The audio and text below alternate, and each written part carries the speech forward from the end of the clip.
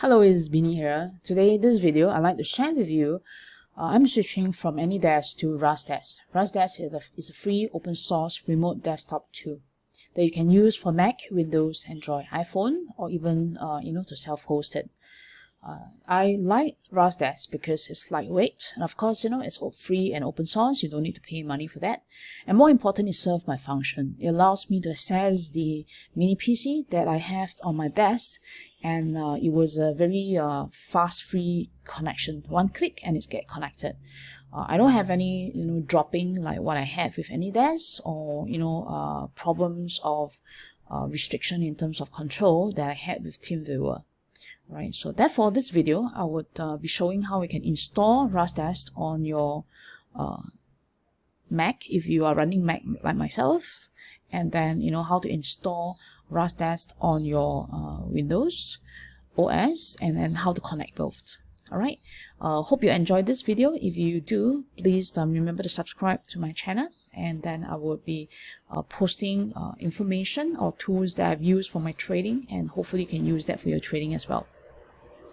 I'm using a Windows server. That means I need to access my Windows server. Therefore, first I need to download and install Rustdesk on my Windows server, right, which is my mini PC. After downloaded, I'm going to install right now. Standard installation process asks me for the installation path, create a start menu and desktop icon. I'm just going to accept and install. After installation, there will be your ID, which is the access to your own desktop, which is my Windows desktop right now, and then the password which you need to key in. Of course, I will change this password later.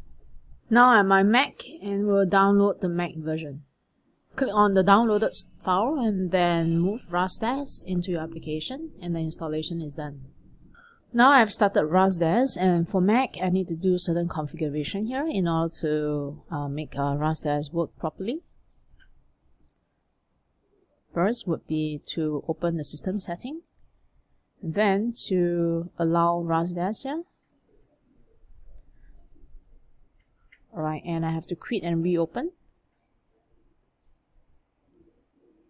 To access my remote desktop, which is the Windows, I need to key in the ID, alright, and then click connect.